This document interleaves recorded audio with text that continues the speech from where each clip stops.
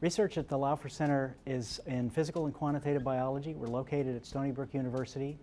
Physical and quantitative biology is the interface between the physical sciences on the one hand, physics, math, computer science, and the life sciences on the other hand, and evolution. Brookhaven National Labs is only 20 minutes away. Cold Spring Harbor for biology is not far away. And within the broader area of 2 to 3 hours from here, we're kind of at the center of an intellectually very active area of research. We're focused on basic principles. Are there principles in biology? Are there physical limitations to those principles? How do the cells in biology work as machines? How do they evolve? What are the mechanisms in biology? How do proteins fold? In some instances, we have theorists and experimentalists working together. We have evolutionary biologists working with theoretical statistical physicists. The aim over time is to develop more and more of those collaborations with the ultimate goal of trying to solve some of the most difficult problems in biology, often boil down to some of the most difficult problems in physics and chemistry. And the way to do this is through an integrated approach. We all come together, we try to solve these hard problems together. Everybody brings his bit or his piece to the table. I think the best thing for us at the Laufer Center is really the community. What we're trying to study in this quantitative and physical biology involves so many different areas that none of us can be an expert on all of them. We need physics, we need applied math, we need chemistry, biology, computer science, all of these different sort of traditional research areas. And the Laufer Center really is at the interface between them.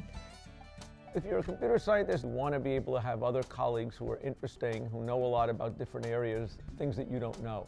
And the Laufer Center has been great because it has brought together people like Ken Dill, who's an expert on proteins, and with a lot of other people here who are doing systems biology, who are doing all kinds of other research. And so having everybody under the same roof, having a reason to get together is one of the ways things happen. The Laufer Center was built to be interdisciplinary from the ground up. So in its inception, it was built to be interdisciplinary. The center was designed so that we're all rubbing shoulders every day. That's a very different way of organization than most departments these days in academics. Usually they're separated and any interaction is just sort of serendipitous.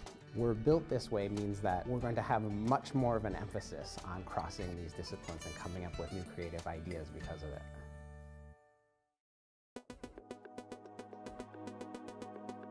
The Reality Deck is a collaboration with the Computer Science Department, and Ari Kaufman has set up a nice visualization. It's the biggest in the world, 1.5 billion pixels, and basically it allows us to see proteins in a way that we couldn't do in a monitor. We have a very integrative environment.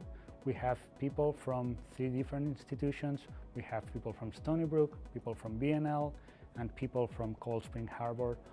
It's the synergy between all of these groups working together. We have all complementary knowledge. It helps us to build together, and there's a lot of interaction, there's a lot of sharing of ideas. There's a big push to help groups develop projects together, and I think that's one of the biggest things that allows us to do things that we couldn't do on our own.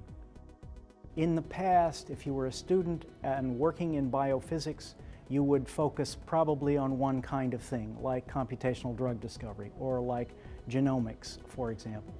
In our center, we feel that it's important that graduate students and postdocs get a broader training than this because the future is for people who know the full spectrum of tools.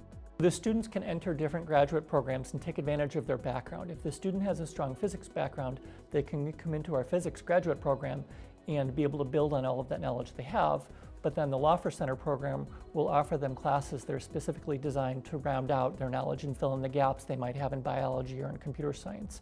As a PI, I see the students as the glue of these interdisciplinary interaction. You have a student and they form the bridge between 2 disciplines. And to them, it's a great opportunity because they can be in many worlds at once. And as scientists grow, we're expected to be in many worlds at once. And so they get that experience right from day one. Many of the problems, the world's big problems today of clean water, food supply, energy supply, developing chemicals from renewables, new drugs, cheaper drugs, those kinds of things, all sit at this interface of physical biology, where physics and biology meet. So there's a huge future in this area, and our mission in graduate education and in postdoctoral education is to help train the next generation to be able to do those sorts of things for all the world's needs.